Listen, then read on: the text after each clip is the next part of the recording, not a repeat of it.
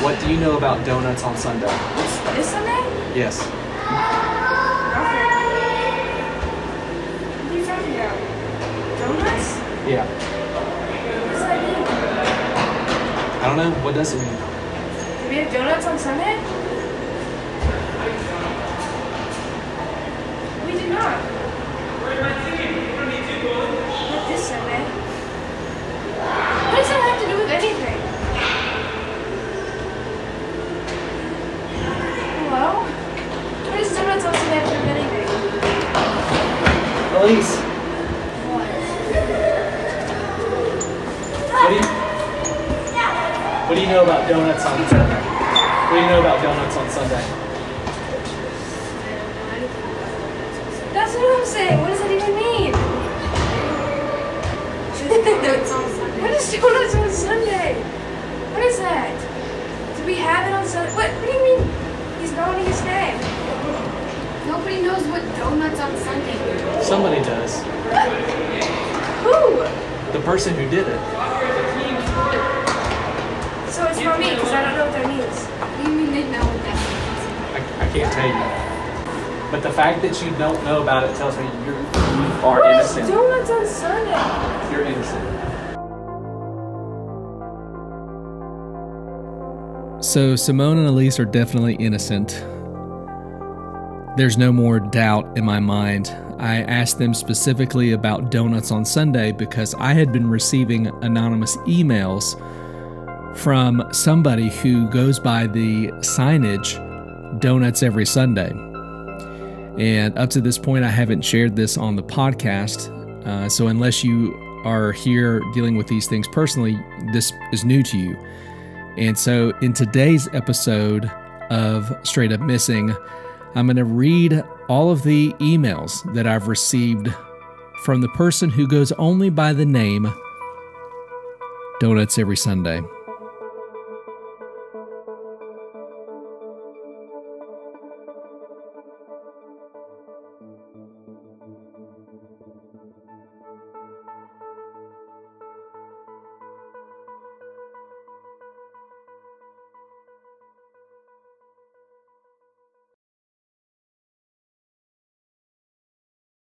So this is going to go back, and it's hard to think that we are now in December, and the cup's been missing since the end of October, so it's been missing over a month now.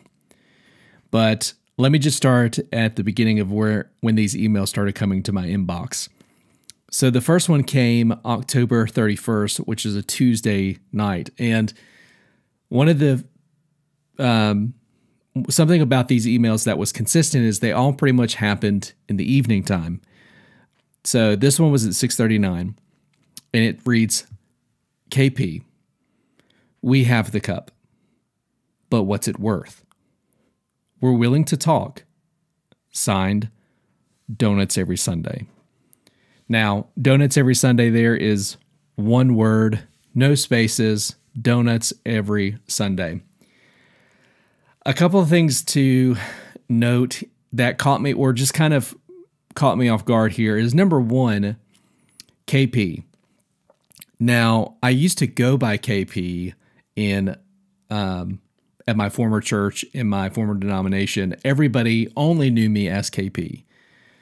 But when I left my former denomination and left my former church, before I came into the PCA now, where I am now, I've just gone by Christian. I haven't gone by KP. People haven't called me that. And so that was sort of a clue, I thought at first, as to maybe who could be doing this. And I honestly thought, I thought, well, maybe it's Matthew. He calls me KP every once in a while. And then could it be my wife, Kirsty? So kind of a mystery. I'm not really sure how to take that. But anyways, I responded that night at 6:46 p.m. I said, what? Who is this? To which a few hours later, I got a response again that just said donuts, period. Sunday, period. Elementary school in middle school and high school. We will start there. So now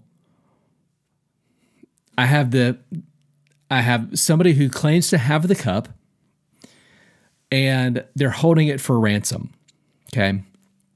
They're saying, we have the cup. We won't tell you where it is or anything else about it. Just have donuts this Sunday in all three of your, youth Sunday school groups or Sunday school classes. And I just immediately responded. Just a couple minutes later, after reading it, I said, how about some proof first? And then nothing. Not until November 1st, the very next day, or I should say evening, at 7:51 p.m. Donuts Every Sunday responded by saying, this is a ransom email. You don't get proof. Donuts, Sunday, elementary school, and middle school, and high school. Youth group birthday celebration, twice a quarter. All for now, signed, Donuts Every Sunday. P.S. Hint attached. And this is where it got interesting.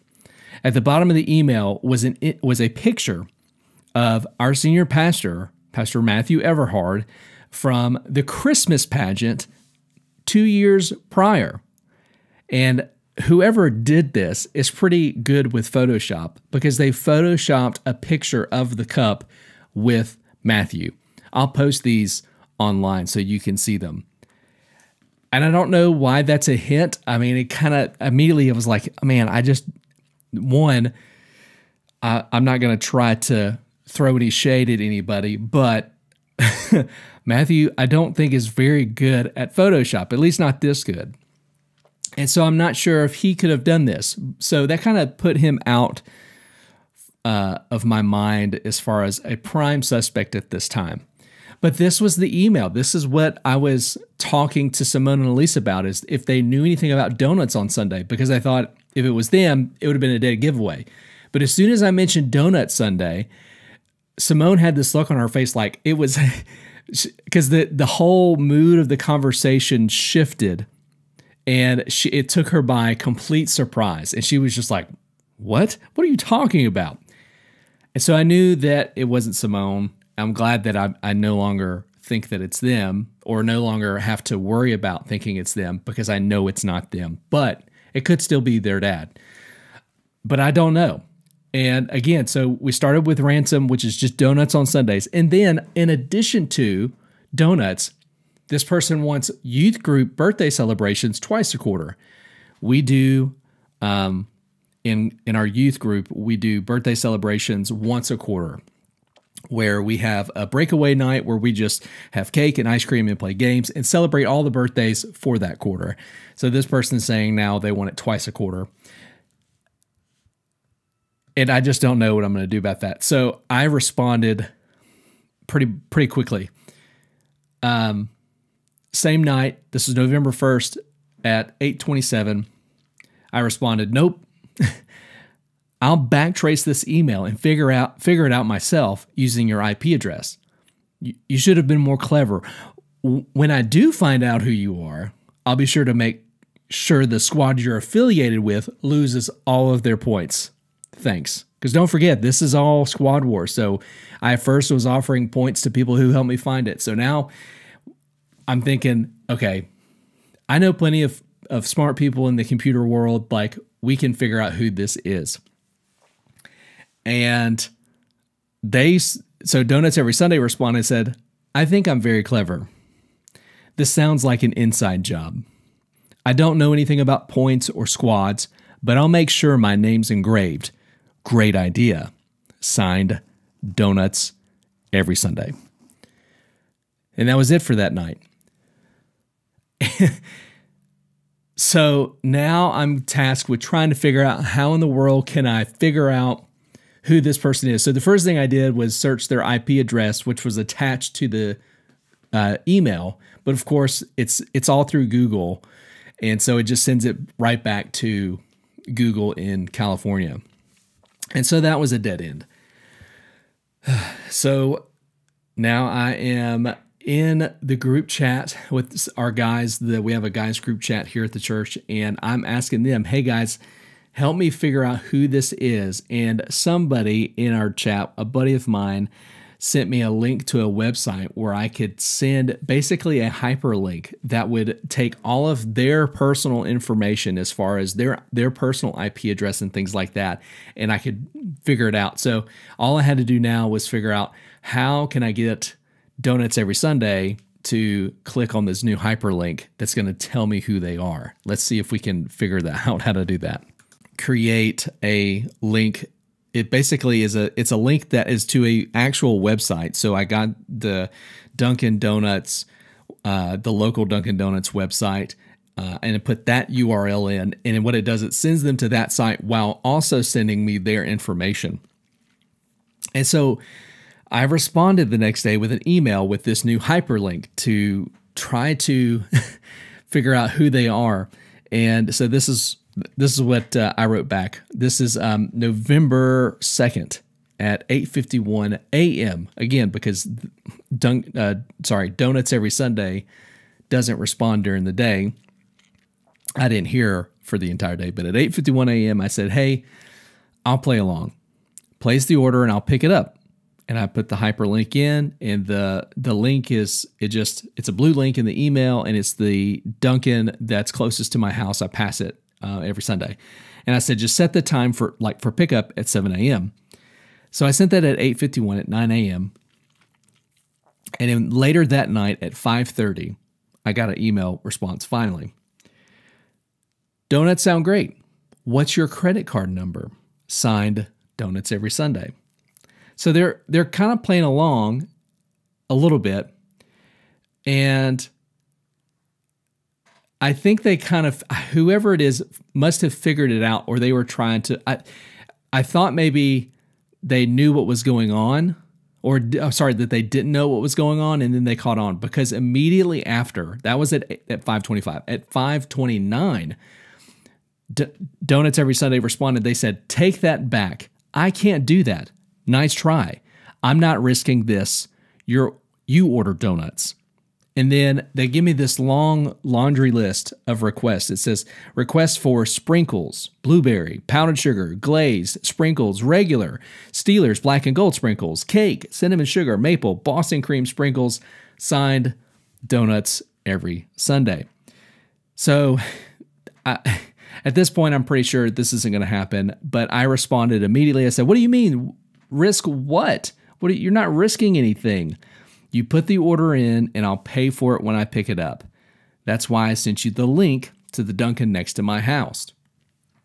And only moments later, Donuts Every Sunday responded again. "Can't trust anyone, especially Dunkin' workers, especially next to your house. Bring donuts. Don't worry, the cup is in good hands. For now." Signed, Donuts Every Sunday. And this time, much like the previous night where they attached an image, they now sent a picture of our organist, John Cannon, sitting at the organ playing with the cup in the background. So now they're just messing with me. And I'm trying to figure out, who do I know that's this good with a little bit of Photoshop? Because it's clean. It looks good. And so that was November 2nd. And let's see, what day was that? Let me figure out what day that was. Because I'm determined not to, at any whatsoever, to actually give into the ransom demands of Donuts Every Sunday. So this was, again, November 2nd. So that was Thursday night. So this is after youth group, and I had talked about it that night. And at this point, everybody still thinks that I'm probably the one who did this. All the while, I'm getting these emails and getting frustrated because I just want to figure out who this person is, and I'm not going to negotiate with terrorists here. I was trying to be slick and wasn't successful. And so that was November 2nd on Thursday. November 4th on Saturday, I got a reminder email. It said this is what they said. "You pick up donuts tomorrow." I didn't call in, but they must be there. No ransom discussion on the Sabbath. Okay, sounds good. That's just what I responded with. All right, sounds good. I'm not doing this. But what I did do was the opposite of that. So what I did do that Sunday morning on the 7th is I'm sorry, not the 7th, but the 5th. On the 5th, I got up, went to Dunkin', which is not uncommon for me on Sunday mornings. Went to Dunkin'. I ordered myself a nice extra large hot coffee, and the girl in the drive-thru probably thought I was crazy because I said, "Hey, I have a really odd, request. Can I just get 3 donut boxes?" And they were super nice, and they obliged to my request, and they were just like, "What size do you want? And how many do you need?" I was like, 3, like a 12 count. And so they gave it to me, no questions asked, and I felt weird, and they were just super happy just to, give me these boxes. They were like, "Honey, we got tons of boxes." So I took these boxes, and what I did is I got in my office that Sunday morning, and printed out these little sheets that said, "No cup, no donuts." And I put a box with one of those flyers in it in each of the Sunday school rooms. And man, the entire youth group was really upset because they didn't understand. They didn't know because I'm not telling anybody about these emails. They had no idea why there was an empty box. And so I told them, I said, somebody's holding the cup for ransom and they want donuts. And I refuse to negotiate with terrorists.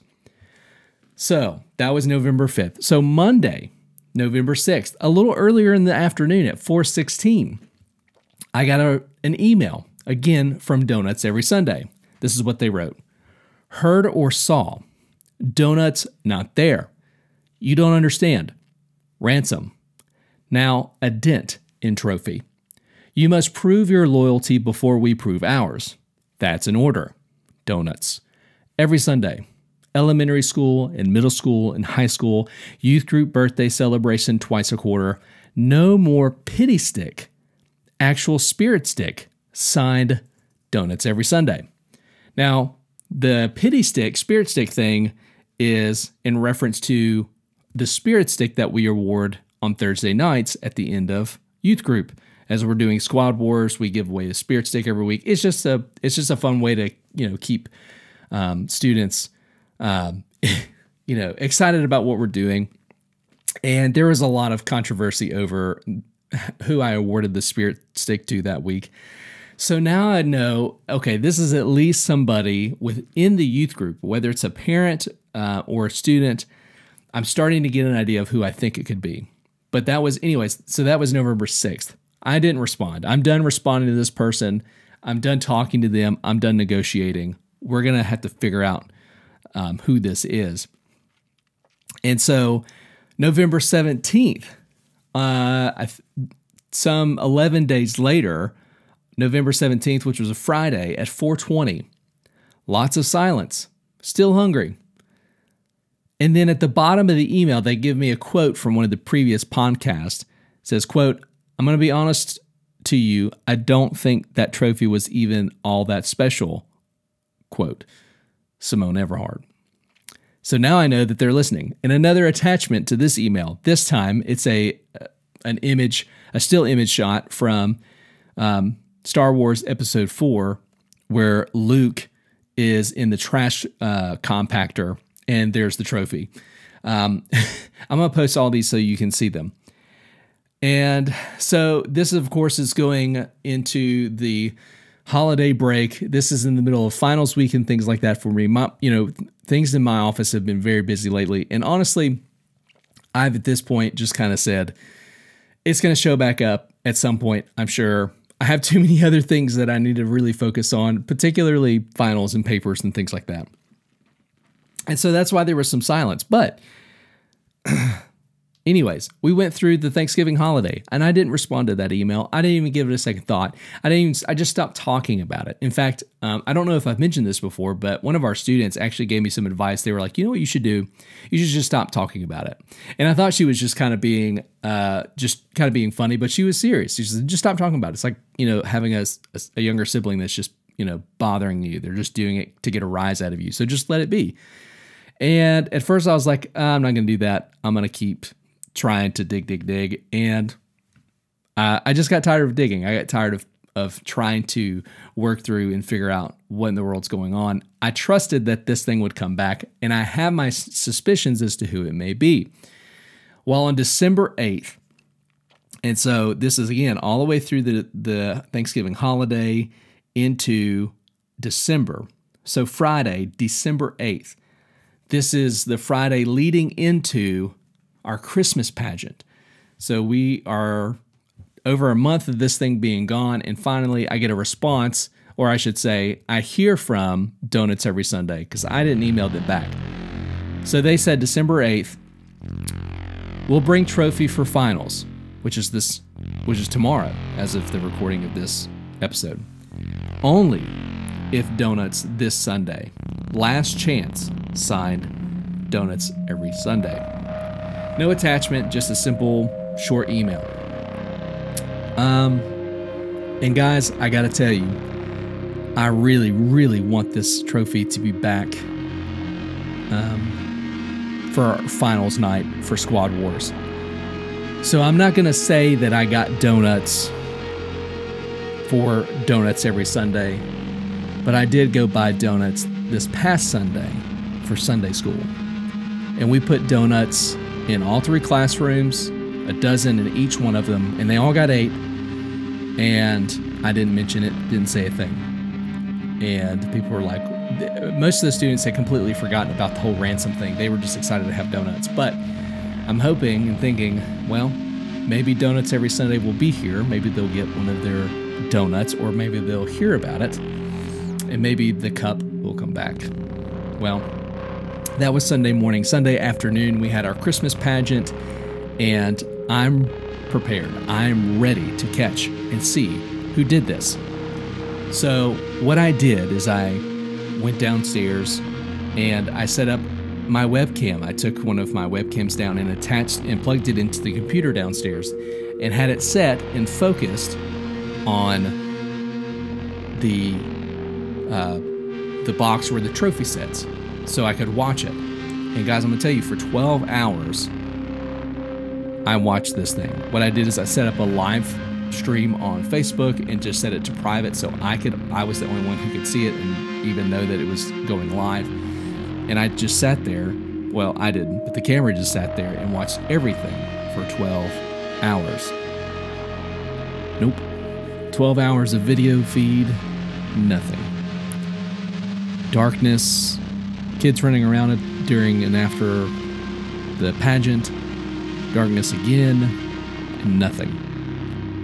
But Monday night, I got a phone call from Liz. And if you remember, Liz is one of the custodians here at the church. She's also a student in the youth group. And she found the trophy.